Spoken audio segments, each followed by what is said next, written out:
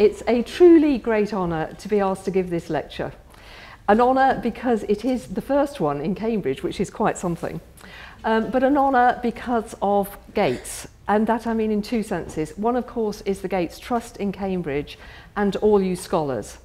And the really important thing, and the reason I feel so at home in doing this, is that, of course, you are already global citizens. You were selected as scholars because you are already global citizens who were selected because you made it clear that you wanted to make a difference in the world. So what better audience could I be in front of than the Gates Scholars in Cambridge? But the second part of the honour, actually, is, of course, because of the Gates Foundation. In my time in Oxfam, of course, we were very closely connected with Gates in lots of different ways, sometimes on the ground, but particularly actually in some of the global advocacy, for example, for getting more aid and so on, working with the Gates Foundation then. So I feel a great affinity in all ways with Gates, and how lovely to have this happening here in Cambridge. So a real privilege. Now, I'm going to talk in three parts, because the best talks are always in three parts, aren't they? In the first part, though, what I want to do is to really try to challenge you about your thinking. We don't really know the solutions, but I want you to really start thinking about this rather more deeply and perhaps in different ways. In the second part, which is more about the food security part, and just to be clear what I mean by food security, it means actually not just having food today, it means that people who have knowledge of the security of food for themselves, over a long period of time, but also, of course, food security, that there is enough food for us, in all of us in the world. Now, in that part, I think we can demand something a bit more practical of you. There are ways, I'm sure there are a lot of you actually here who are actually working on some of the issues that relate to food security. And even if you're not, actually we're all consumers of food, and there's lots of things we can do. Then in the final part, which is about climate change, what I hope you'll go away from here is real fire in your belly. The Gates Scholars are global leaders who are going to lead the way in the future. You, like all of us who have tried to go before, have got a very big task on our hands about dealing with climate change. And I hope I'll go out from here with you feeling that you really do want to do something about this, not least in 2015 when the global negotiations will be on again in Paris to try to get a global deal for climate change. So different parts, slightly different sort of perspective on them. But I want to start by looking at what in Oxfam we call living within the donut. You'll understand that in a minute, but you'll never think of donuts the same way again as you will from here. But I have to give credit to this for the Deputy Head of Research, as she was then in Oxfam, and a woman called Kate Rayworth, who really sort of put this concept together. But really what I'm looking for to start with is the big picture about the resources that there are in the world that we require to live on this planet, and how near to the boundaries we are in dealing with those natural resources. So, first of all, looking at these environmental ceilings. This work here, and I don't expect you to take it all in, and I'm only looking at the top ones where it looks as if we are already breaching the planetary boundaries. But this work was done by the Stockholm Resilience Centre in 2009. And the idea is to look at really where the proposed boundaries are about what is safe for the world. And you'll see with those top three, we're already breaching those views about what is safe. Now, you can argue about what the exact boundary is, and you may want to do that, but you can't argue that actually there are actually ceilings beyond which we cannot sustain this planet. That's the key point in this. Now, if we look at that in another way, those are the planetary boundaries that we're already breaching. The top three are the ones where they're already sticking beyond the environmental ceiling.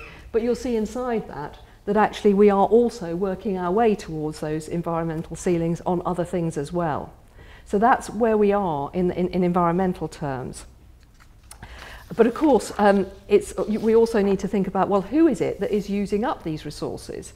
Because it's not evenly distributed across the world. And of course, it's us in the developed world that actually is using that up.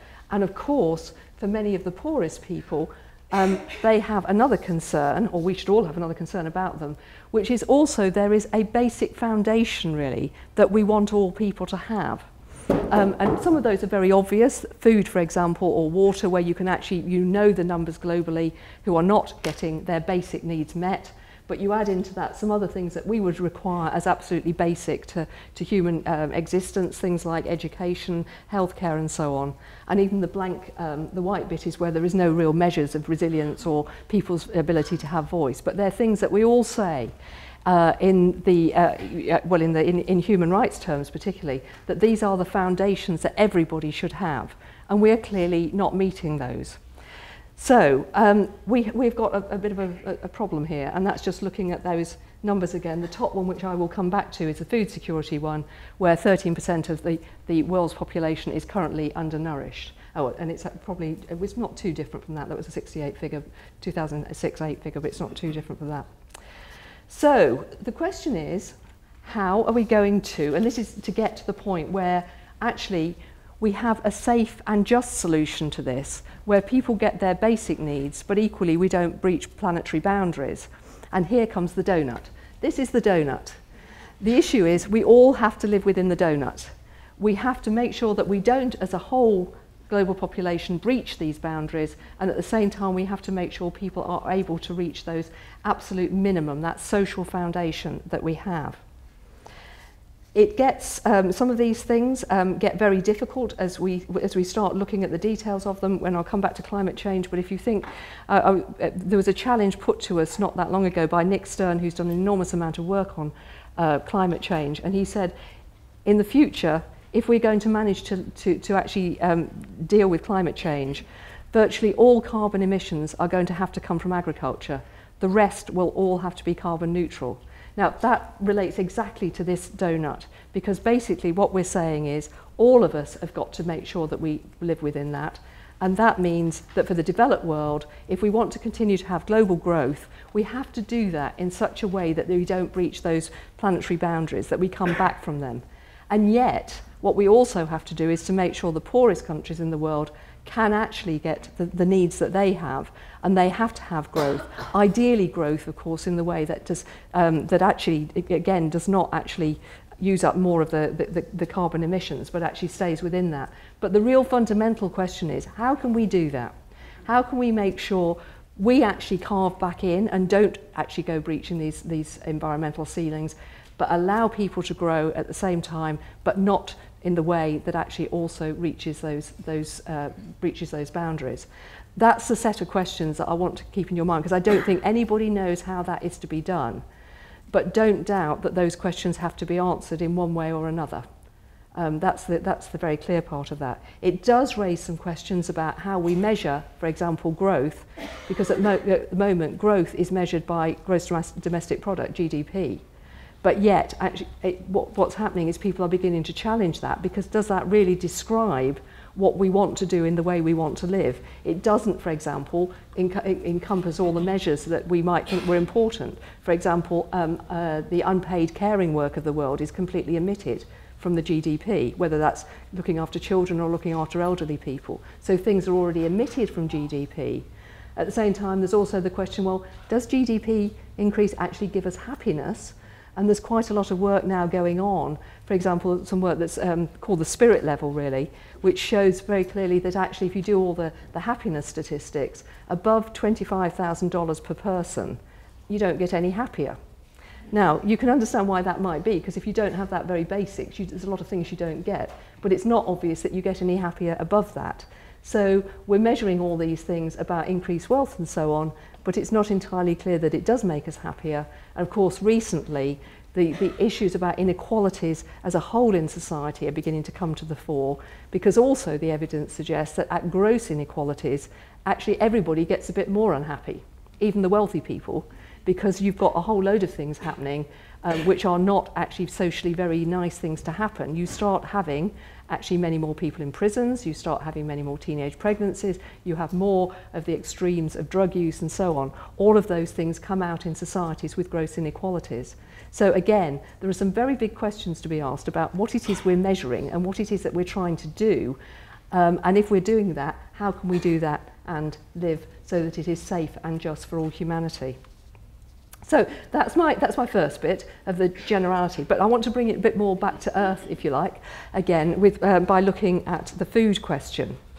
Now in 2011, 840 million people in the world were actually undernourished, just in basic calories, never mind some of the, the good nutrition side. 300 million of those people were in South Asia, but the higher percentage rate was actually in sub-Saharan Africa. But of course, the interesting thing about all of that is, at this moment, we have enough food in the world to feed everybody. It is just not distributed well. But even if it was, we carried on as we are now, it would still only require 1% increase in food production for everybody to have at least that basic calorific value. Now that's really very interesting, because we think these problems are absolutely huge, but there are things that we can do. It would not be hard to increase global food production by 1%. That's now. Of course, the question is, how are we going to do that in future? And the Food and Agriculture Organization has predicted that by 2050, we're going to need 70% more food produced to actually feed the population. Now again, the reason for that is, of course, that the population itself is increasing. It was the 9 billion figure. It's, there's talk about 10 billion now. On top of that, you've actually got people getting wealthier. That's actually, you've got more middle classes. That feels like a good thing. But they eat a lot more meat. And in order to get a lot more meat, you need a lot more feedstock to actually do that. On top of that, you've got the demand for biofuels, which was a big thing that set off the food price crisis in 2008, actually. So you've got, we do need more, and this is some of the reasons why that's happening. But so how do we get that? Well, there are some sort of pretty big ways that we can actually start tackling it. The first one has just got to be food waste. An enormous amount of food is wasted in the world. In Europe and the US, we waste about 100 kilograms a person every year. And if you add all that up, the EU and the US would actually that would produce enough food for the whole of sub-Saharan Africa. That's very interesting. Sort of what happens now. Our food waste is actually, in fact, between the supermarket and the stomach. That's where it disappears. And that really is truly food waste. And that is a very interesting question about why we can't actually get that under control in the developed world. There's an enormous amount of food waste in the developing world too. And that is particularly because of the lack of storage facilities, the lack of refrigeration, the lack of ability to get to market easily and quickly, all those sorts of things. So first of all, this is not so impossible, because actually we could do something about all this food waste in both parts of the world. At this sort of point in the argument, I always get challenged somewhere or other about what about the population levels? Shouldn't we be doing something about trying to control the population? And the answer is, we know quite a lot about how we could do that, and we've known about it a rather long time, because the two biggest determinants of fertility rates are actually girls' education and access to good contraceptives. We know about both of those, and both of those are actually not that difficult to achieve. And in fact, really working now on girls' education is absolutely incredibly important for this. It's not going to solve your 2050 problem, because of the way the demography is working, you've still got an inordinate number of young people who will reproduce. But actually, if you're thinking about some sort of actual control or ability to deal with fertility rates, it isn't actually by being draconian in the way the Chinese were about the one child. It is actually about those things about girls' education. We know actually that women across the world don't want so many children that they're having. All the surveys say that actually 5 children is about the maximum any woman in any country, not any woman, because there are some that want more, but on average any woman in any country wants. And in fact, the more education you put in, of course, the more people want to do things more for their children, and the numbers keep going down. So that problem is not one that is equally impossible, though I'm intrigued that those things were known in 1960, and it still seems to be that we're struggling to actually get even girls' education to happen. But if you want more direct issues about how we get more production, let me just turn to that for a moment. Because we do need increased agricultural food production. And I think we know quite a lot about how to do that. Now, in the development world, for those of you who have looked at development studies, there was a period between the 80s and actually 2008, when the food price crisis hit, where aid for agriculture was completely a no-no. I mean, the numbers went dramatically down. At the beginning of the 1980s, 20% of aid went to agriculture. By 2006, it was 3.7%, so very little aid going into agriculture. That all changed in 2008, and everybody said, aha, actually we really need to help poor farmers really get on and help us for themselves, but also for the world get increased food production. And people were making massive commitments, like, there was meant to be $20 billion go in. It never all got there, but nevertheless, a lot of aid, a lot more aid is now going into agriculture. What are the sorts of things that it's needed for? Well, it's needed for much better agricultural extension support, actually particularly for women. It's interesting that 70% of poor farmers in Africa are women, but only something like 5% of the extension services go to women. So you need more of that. You need actually some more fertiliser, preferably organic, but you need that too. You need rural roads. You need irrigation systems rather than just rain-fed water, and a whole load of things, really. But I will talk about one of the things that Oxfam has worked the most on, I think, because, the work on production has been over a number of years, but the thing that's probably been going on the most in the last 10 or so years is actually helping small farmers organise themselves. I often say that, I used to say that Oxfam's key role in life was to help people organise themselves, whether that was in campaigning or in actual food production. Because the big issue here is, if you can get people into cooperatives or into producer organisations, they can do so much more. They can buy inputs more cheaply. They can also market to get decent prices. And this is an example of this here. This is a women's Ethiopian beekeeping cooperative of 9,000 women in Ethiopia. And they produce honey because they can have the hives near the house, which means they can look after children as well. And don't mistake the amount of honey they're producing. They're not producing little pots for garden parties. They produce vast vats like this that are now exported to the French bakery markets, bakery trade. So when you get people together, you can start doing things, in very different ways. They can sell also, not this particularly this grouping, but in general, when you've got producer organisations working together, they can sell into the supply chains of the big companies. A company like Unilever that's absolutely committed to all this can't actually deal with 9,000 small farmers. They need that to be organised in a marketing company so they can actually buy through. And of course, if you want to say something about we can all do, is to make sure that when companies are buying through those supply chains, they are paying decent prices to farmers. That's a real, key part of all of that. So there's that sort of very direct things that we can do on the ground, but I want to just talk about actually something about the power systems in the food globally. There's a question about I've got here, who controls the global food system? And when you start doing the analysis, you start seeing just how much power is concentrated in a very small number of people's hands. And I don't wish to read the whole lot, just take that top weighted sort of yellow piece. You've got 1.5 billion farmers on one side, but a very small number of companies who are doing all the inputs into all the farming of the world. Very 4 firms basically who control all the inputs from seeds and fertilizers. Similarly, you go across there to the traders and the processors, and you've got 3 companies who actually hold all the grain of the world.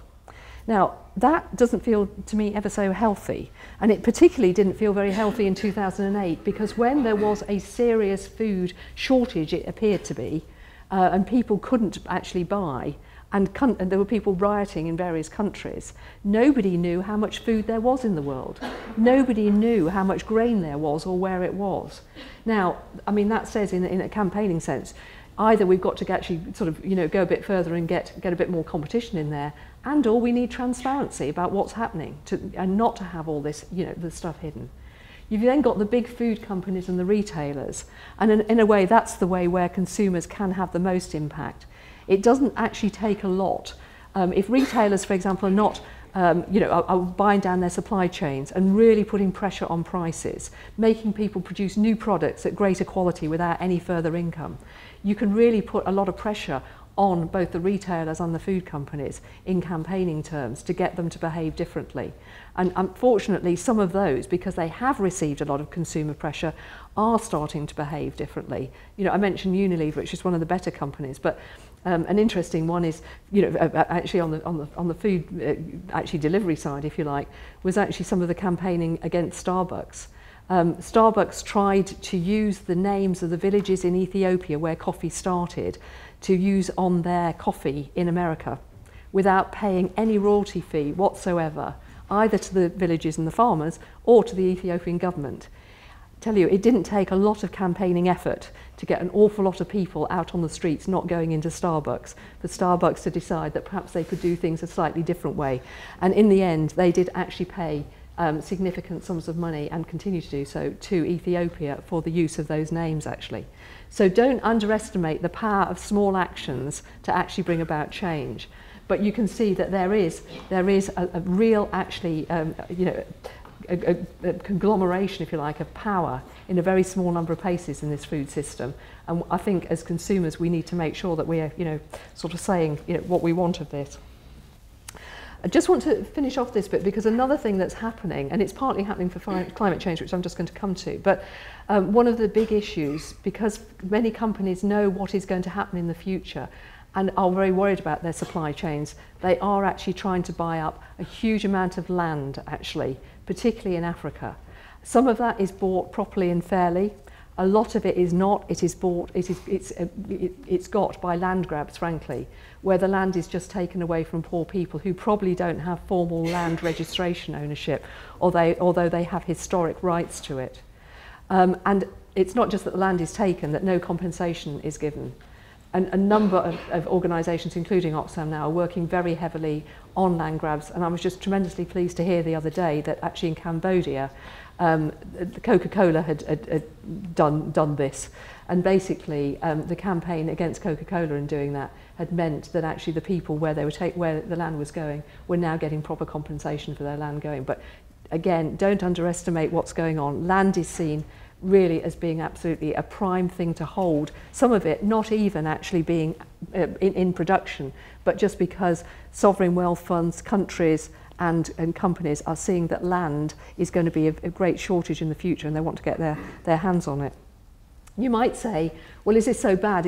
Shouldn't we get all these small farmers off the land?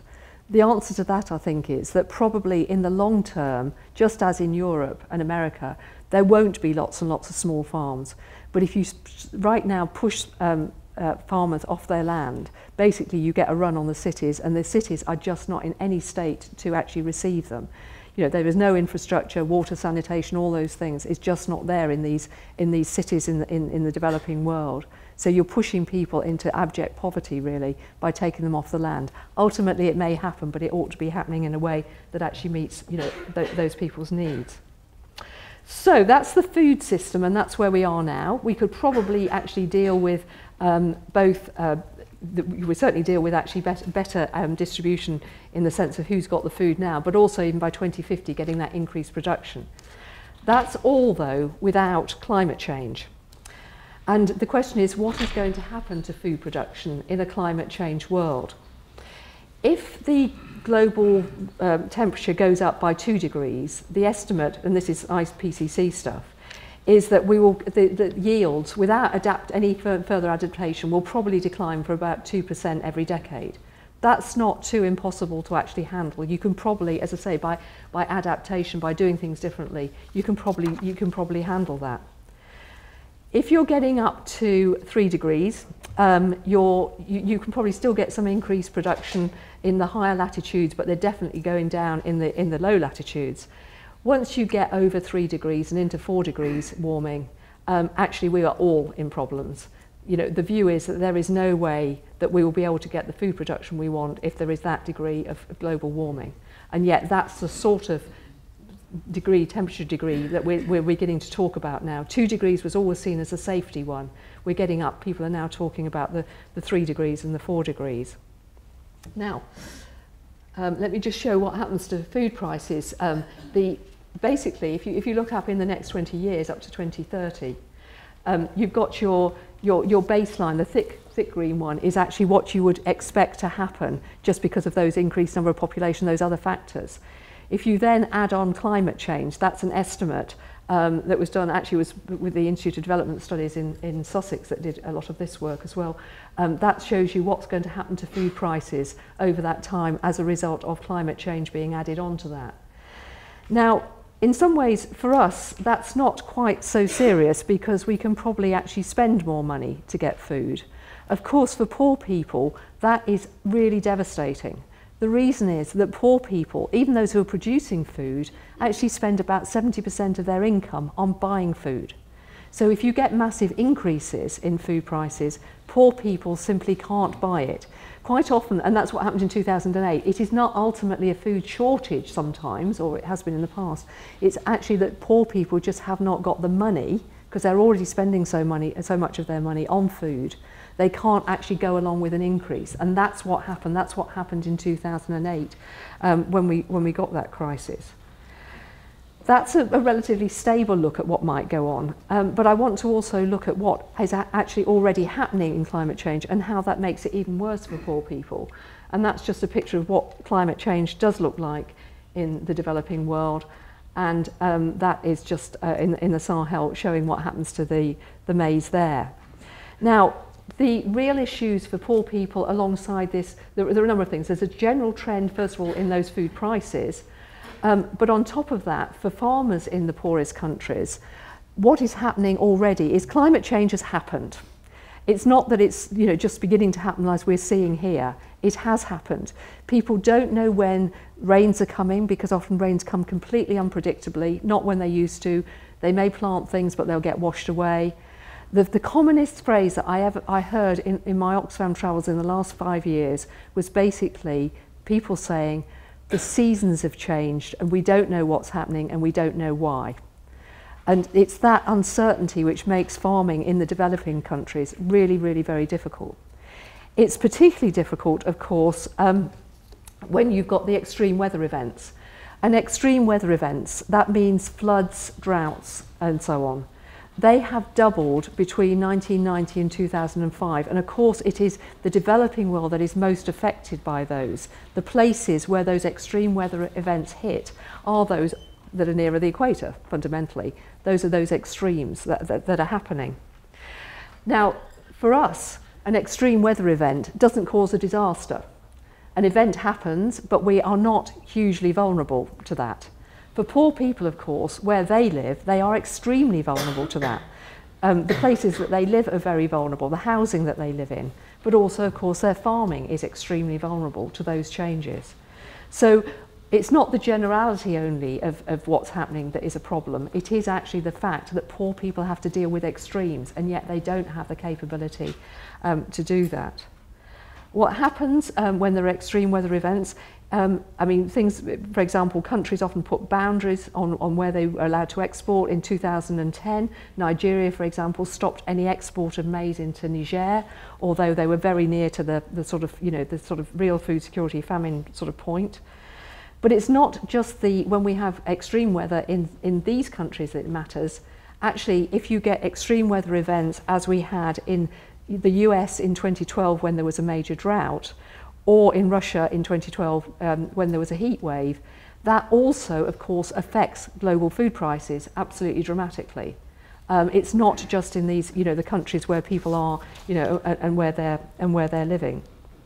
So we have, as I think I'm making clear, some really very serious issues about food in its own right. We can do more food security. We've got to worry about how climate change is affecting food production. But it's not, at the moment, it's not going to go away, because actually the poorest people are already being hit. And even if we did everything right tomorrow about carbon emissions, it would probably be 30 to 50 years before we got anything near to back to normality, for the poorest people in the world.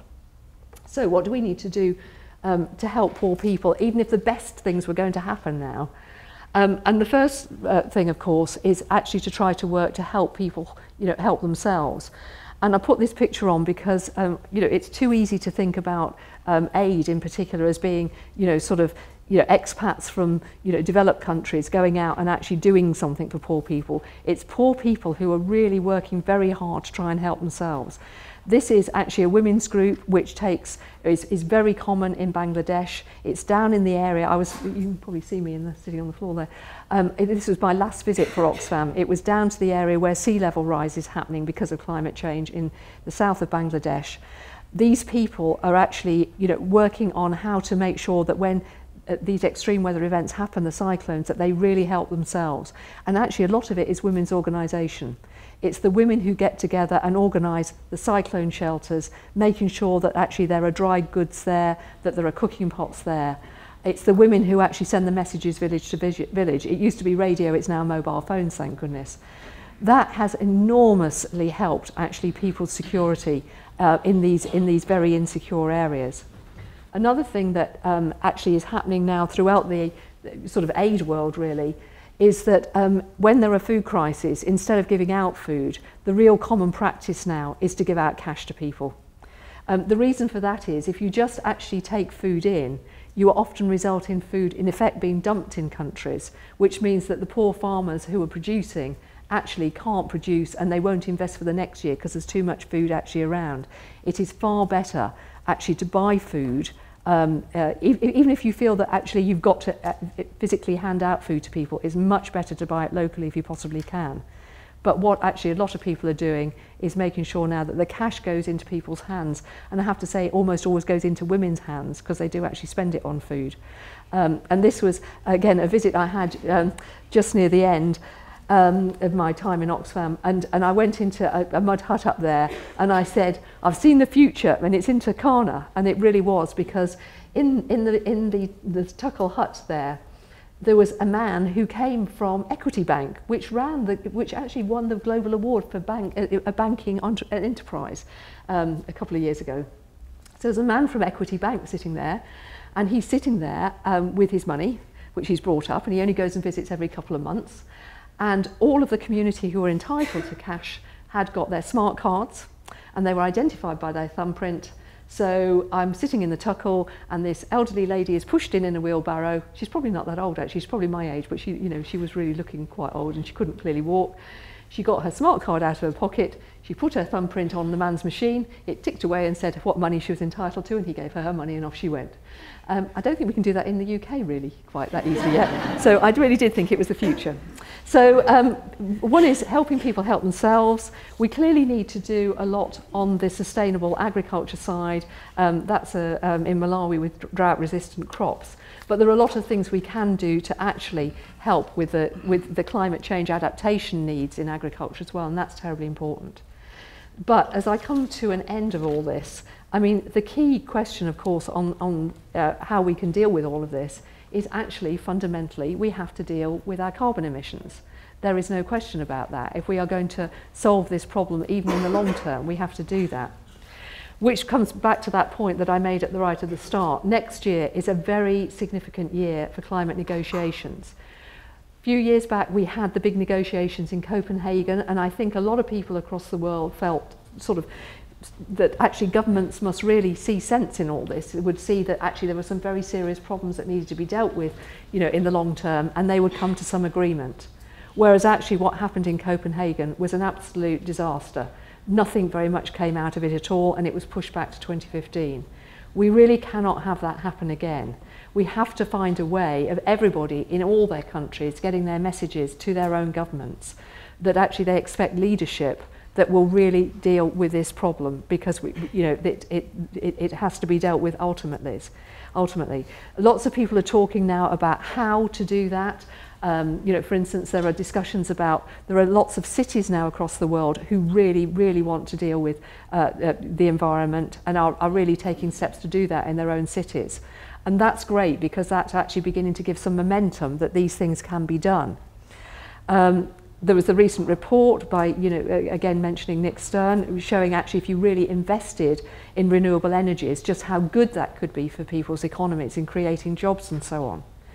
There are many companies now who have come together to actually say that they want actually decisions on climate change to be taken, because they want to know what the future regulations will be. They want to know what actually the carbon price will be in the future, because it makes it so much more easy for them to prepare for the future, to know what to invest in, to know whether they've got to invest in more energy efficiency, to know how their product is going to be viewed in future, all those sorts of things that many of the industries want to know. But of course there are vast subsidies of money going to the fossil fuel industry, and particularly in the US, the amount of lobbying that is going on from the fossil fuel companies is absolutely enormous, really. And it's very hard in those circumstances, say particularly for the US government, to take decisions when actually the pressure is on, just that hard. Fortunately, some things are on the move. There was a meeting very recently in New York where a lot of companies came together to start making their statement in advance of 2015 that they did want actually a carbon, to get clear what the level of carbon tax was going to be. They felt they needed it for the future. And perhaps the good news is there were a couple of oil companies in that, actually BP and Statoil from Norway actually signed up to that as well. So you've still got companies that are still absolutely pushing on fossil fuels, but actually there are other companies who are beginning to see the way. So all I would do is encourage you in the next year to really engage with this in whatever way you want. There are lots of organisations, all the development and environment organisations in the UK have come together to act jointly on this, because there's power in actually the voice being the same from across those whole sectors. That will be true in other countries across the world as well. There will be a lot of action in the next year. I don't know quite whether this will be reproduced, but in the Copenhagen year, for example, Oxfam held climate hearings in many of the developing countries with local partners, so that those people could also say to their governments what they really wanted. Many of us, many agencies took climate witnesses to Copenhagen so that actually the decision makers could actually hear from poor people themselves what they were already experiencing. I'm sure all of those things are going to be going on again next year, but it requires the support and thinking of actually people like you, who are the leaders of tomorrow, to really get in there, and take your actions in whatever form you want.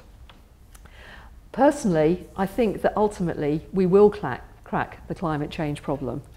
For me, that eventually things are going to get so difficult for all of us those decisions will be taken. But for me, coming from that background of working in Oxfam with poor people and with the concerns of poor people, for me, it's not whether it happens, it's when it happens. The longer this goes on, the more poor people are going to have to suffer before we find the way through that. So the issue for me is, can we please get on? Because some people are already in the midst of climate change. It's not something that's coming for the future. And I hope you'll take up that call. Thank you.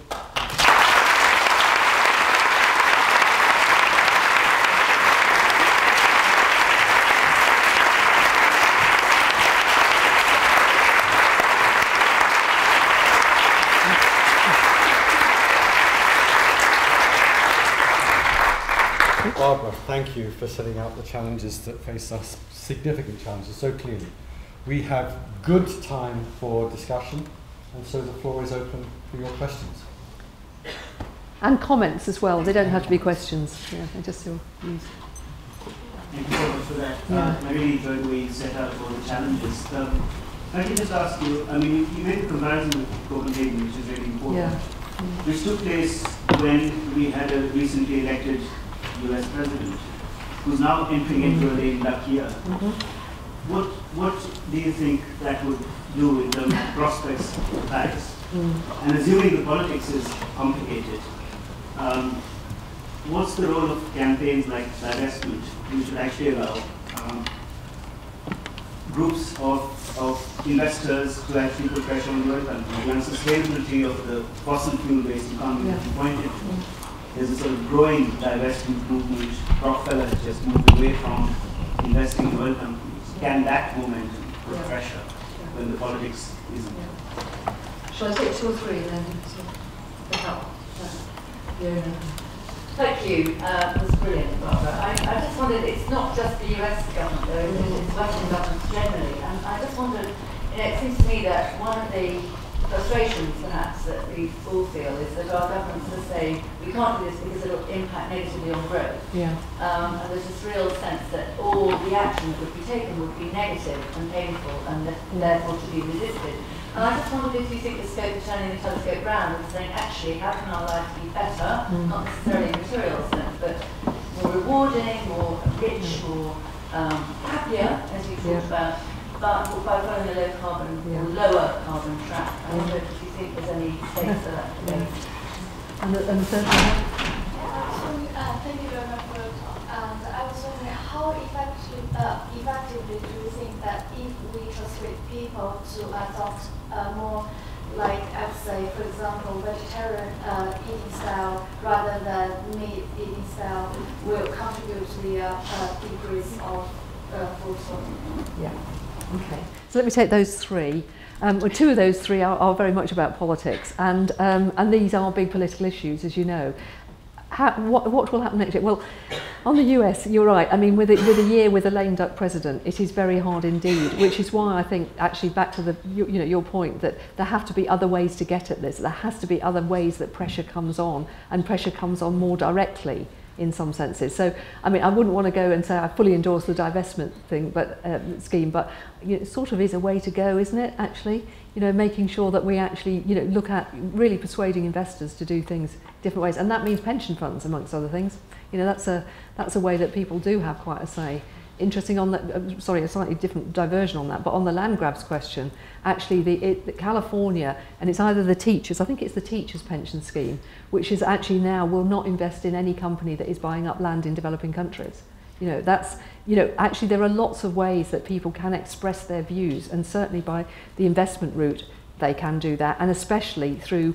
And I have to say, we've got a little campaign coming on in Cambridge, I think, actually about this matter, about where pension funds, but also big endowments like universities' endowments actually go, and which companies they go into. So, my view is you use every bit that you can, and you try every different route to try and get this, because, as you say, the politics isn't working for us really. So you've got to do all these other things, both, if you like, some of the negatives, but also back to the Nick Stern and getting the cities together, the positives as well. And the UK too, yes. That's... David Cameron will sort it. Well, slightly not to be quoted, but David Cameron is a grave disappointment to me. But what I mean by that is, I mean, he did go to Alaska or somewhere and show how very concerned he was before the last election about climate change. And yet there has been so much that has been done in the last few years that actually has not held to that promise, which I felt was a promise to the public that those things would be tackled. So I don't feel great about that. I think you're right, Fiona. If we can try and talk about this publicly in a more positive way, about a more positive lifestyle, that's got to help. It's not all about hair shirts and how awful this has to be in future. And I think that was a bit of something that was a bit wrong with the environment movement. It's terribly difficult to talk about this whole subject, actually, because the environment movement know that they got it wrong, really, in the 90s, and they will say this themselves. They sort of, portrayed doom and gloom and put everybody off and made them feel nobody could do anything about anything. So, but trying to bring the reality out, but at the same time not putting people off and making them feel both they can do something, but actually it's not all negative, I think is really critically important. That's absolutely right. I think that some of the difficulty is, though, is distributional again. It's who gets to do the things that you want to do. I think to be honest, travel to me, I don't know, you probably know more about this than I do, but coming from a sort of semi-environmental movement in the National Trust, as Fiona does.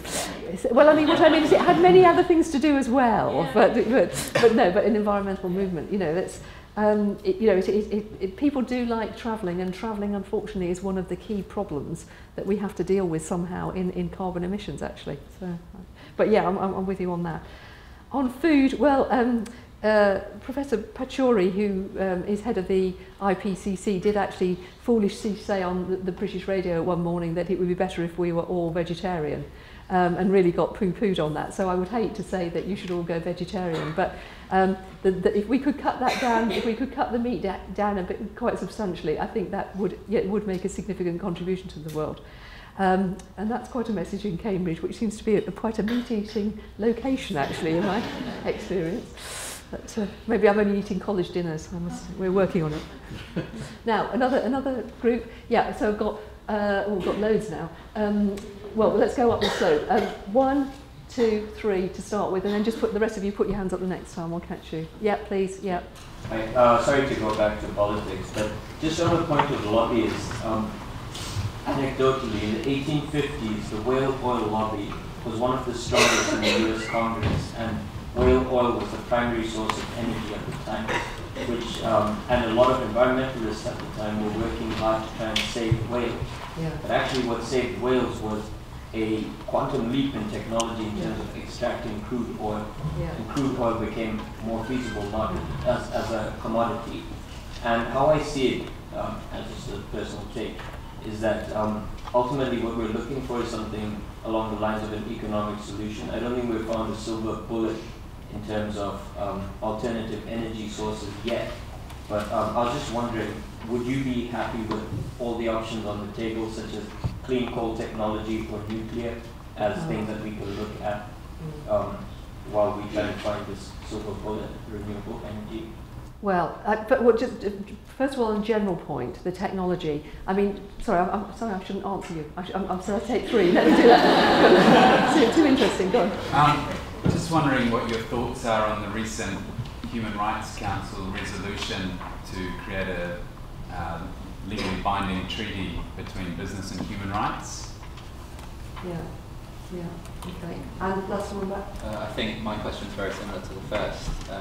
Thanks very much for your talk, by the way, and I entirely agree with you that it has to be confronted at some point. I was wondering whether you thought that kind of technological factors or political factors and sort of advocacy, which of those 2 types of solutions will contribute to the... Well, I mean, on the technology, I really do think, I mean, we have to do all things that we can. I don't think they're relying on technology and thinking it's going to come along in time to help us is the right thing, because I don't know that that will happen. But meanwhile, we should do all that we can, that, you know, to get new technologies, you know, to work to help us on our way in all sorts of ways, including those, you know, adaptations on, you know, on food security, not just on climate and things as well. I'm very nervous about clean coal. I'm not quite sure whether coal is quite as clean ever as, you know, it is. I'm also quite nervous about you know, sort of actually, you know, putting all our carbon, our CO2 under the ground and all these sorts of solutions. I'm not sure about those. Nuclear, personally, I'd probably be slightly more sympathetic to, but then, you know, that has enormous political as well as practical implications as well. So they're not easy solutions. I mean, if I was one of the environmental agencies standing here, I know what they'd say. They'd say you don't have to do that. If you really just go hell for leather on renewables, you could do that now, actually. So this is a matter of, you know, sort of political will again, not actually, you know, a lack in ability to do it, really. Human Rights Council, I haven't heard that one actually. I mean, I was quite involved in human rights and business, you know, when I was in Oxfam, but I haven't heard about that recent calling for that. I don't know. There are a lot of things about, you know, the ruggy issue, the ruggy sort of principles actually on human rights and business. I think the key thing is actually to get people to really engage with that and deliver that. I don't know whether a Human Rights Council ruling on it is actually going to help you that much more. But I think I'm speaking, you know, beyond what I actually really know. So I'm not, you know, I'm certainly absolutely all there on business and human rights. But there are principles, and it'd be good just to actually really get people to, you know, really facing up to them. We'll take another 3. What am I going to do, Barry, on this? Right, lady there, another lady in front, and a man there, please. Yeah, please. Yes, thank you very much for a very engaging talk. By the questions that have been asked today, I think you've got us all thinking. Thank you very much for that. Very timely. Mine is more of a comment, and it's to do with something that you mentioned, or more so with what was left unsaid on population control, where the drive is to educate the women, the girls. I'm surprised at this day and age we don't talk about educating the men. It's both. And obviously these discussions and these grassroots initiatives have been going on for very many decades, and we're only seeing very slow impact on it. So if you really want a good impact, you need to get both parties to the table to tell them what the benefits of whatever it is. And the same goes for other initiatives as well. They're working women's group. Or why not engage with the men as well? Why can't it be done parallelly? So that's my comment. I have no background in these kind of activities, so it's a comment, and I was hoping you would share some light on similar activities. Yeah. Okay. Thank you. Next one down, lady to yeah, thank you. My question follows up some of the divestment question, and it's a question of the role that, well, it's a 2-part question. the role of our universities in driving the fossil fuel era further, and also the sort of funds that we are invested in. Because I'm very glad you mentioned that we can actually transition to a much more renewable society today. But our governments are actually, there was a report just released, investing 88 billion in fossil fuel companies, which is much more than the top 20 fossil fuel companies are only investing 37 billion, which is still a massive number. But and also our universities are driving this sort of, we're researching how to go into the Arctic, we're researching how to develop more from the tar sands, we're researching how to unlock the next, what we call unconventional fossil fuels. And this is sort of happening in the same institutions that are researching how to solve the global climate change crisis, how to solve the food problems that are going to come. How do we confront these things within our universities? And also, how do we confront them in the sense that actually big things like our endowment funds, the Gates Foundation, that a lot of the charities of the world are also invested in oil companies and getting a lot of their revenue from that. How do we sort of tackle that divide? Okay, and the third one? Yes, please. Thank you. I'm in the development studies program here. When we talk about aid, we talk about aid as an intervention. So I'd be curious to hear about how you decide to intervene or use ways to help people organize themselves. Yeah. And then at the end of all of that, what's your exit strategy? Yeah. Okay. Sorry, I've underestimated men's presence in this. I agree with you in the things I've said, but you're right. As much as possible, you say on the population control thing, you have to engage men in this as well. The key thing, though, is if the girls don't have any education, they have no ability to negotiate. That's what we're talking about fundamentally, which is why girls' education is so absolutely vital. And it's because girls don't have education. I mean, the numbers, as you probably know, are still less for girls in primary school and absolutely massively less in girls in secondary school. So, that is such a big gap, really, which is why I emphasise that. Certainly in all the work that we've done, actually, a lot of our work is jointly with men and women. Although in Oxfam, because of the fact that 70%-ish, although the figure's disputed, but it's somewhere well over 50%, almost 70% of poor people are women. You cannot be a development agency and not have quite a strong focus on women in what you do. So it wasn't that we just worked with women, but we had a statement which was every programme would be looked at to see how it actually helped poor women's rights as part of it. Not that it was all about women, things were done jointly, but actually you looked, for instance, in producer organisations, not just those, that was a women's one, but there are plenty of other mixed ones, you made sure women were actually, say, the chairs of the producer organisations or the treasurer to it as well, always looking for a way that you could forward women's engagement, women's rights in what you did, but I agree with you that an enormous amount of it is about working and educating men. Back to the investment side, I think there is a move afoot from the Positive Investment Group in Cambridge to actually get this matter discussed at university level. Now, I think you put your finger on it. There are issues at the moment about, okay, where does income come from? Even in pension, let me give my Oxfam example. We were in the Pensions Trust. And actually, of course, everybody in Oxfam was saying to, in our discussions with the Pensions Trust, and we were only one charity, basically, we should put pressure on, we should put pressure on. But of course, the other side had to be, but these are people's pensions, and we do have to be careful about that as well.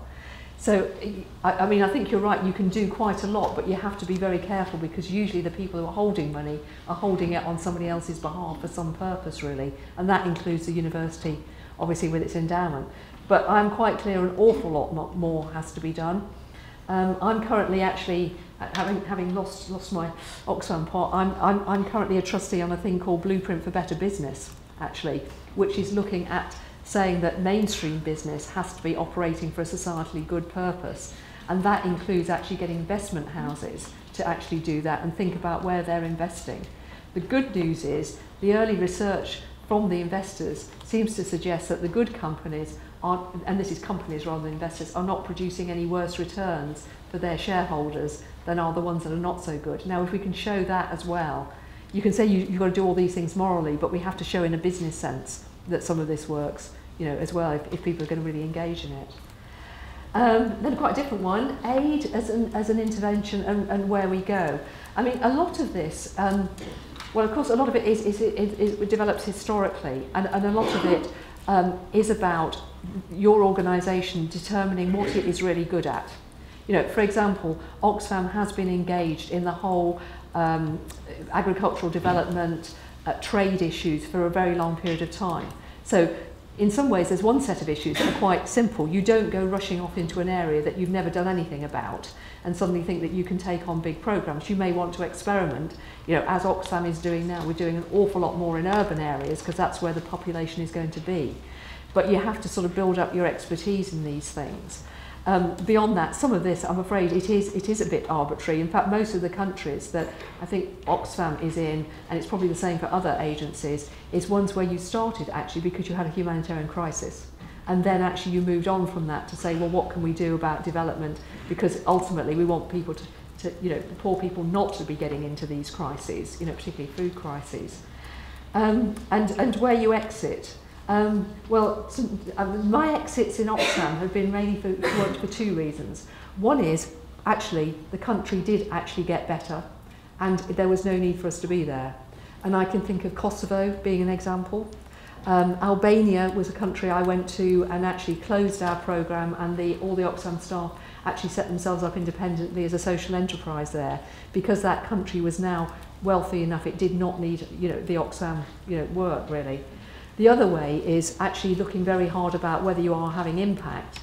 And sometimes some of the countries, Burundi was an example here, where our programme was so small that we didn't think it was making enough impact to make it worthwhile and sensible for us to be there. Or Peru, where actually there were loads and loads of NGOs and it was not obvious why you needed Oxfam.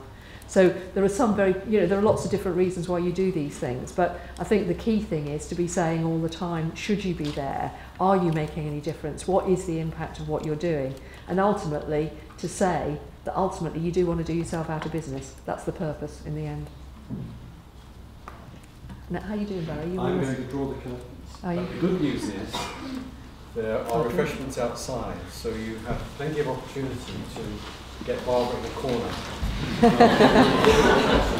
But before people leave, can I ask you to thank Barbara for